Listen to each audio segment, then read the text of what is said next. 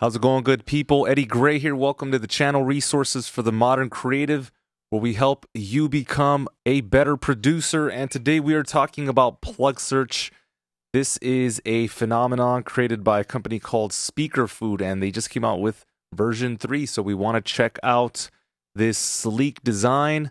Looks like they are now categorizing by name, by manufacturer. And if I click Control a couple times, we have the ability to favorite plugins, which I'll show you here in a second. Again, going back to kind of filtered search. If I'm looking for a compressor, we can do something like that. Again, if I hit Control, now we are in a categories search and manufacturer. So from the top, this is just all mixed up. We've got favorites, plugins, categories, and manufacturers.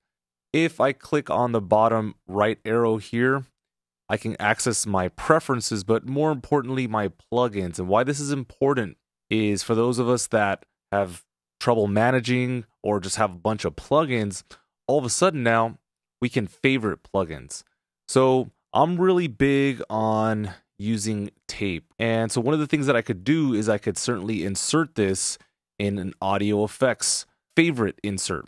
So every time I need it, I can go ahead and access that really quickly. And not only do I want that one, but I also want the Studer. So let me go ahead and pull that up. Okay. All right. So then if I go back into this screen here, I believe if I hover over the channel insert, hit Control, and then hit Command, I can access those favorite plugins. And I believe you can hit anywhere from key 1 through 9, so the numerical key here. So I'll hit 2, and that will bring up the Studer. So you can see the workflow here has been greatly maximized. If you want to bypass this, you just hit Command now. I know it used to be a little more complicated, but look at this. You could just bypass by hitting Command, so that's pretty excellent. Let's see if there's anything else to offer here. We know that if we hit Control, we can also get rid of a plugin. So for example, if I want to get rid of this channel EQ and I just hit Control, we can go ahead and eliminate it like that. If we want to access a dual mono or a mono to stereo, we have to hold Option. You can see down here that's reflected. And so let's say I want to access a mono to stereo version of auto filter. That is being reflected right there.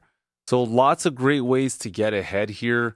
Definitely the standout is this favorite category, which again, you can access by going to that arrow that we talked about a second ago, or we can click on the icon here and just click on plugins. So it's really easy to set up. And then the last thing that's worth mentioning, if I control click and I go back into this, and let's say I'm looking for a chorus, yeah? So we're looking around and I want more information.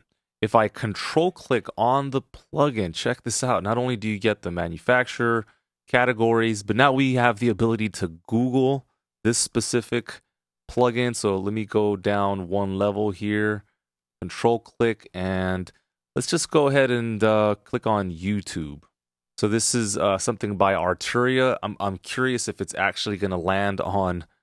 There you go. So if you need to learn something about that plugin, mad respect to Speakerfood. You guys are really doing it. You're really helping out so many creatives, and I just wanted to give Rhinus a shout out, the owner. Great job.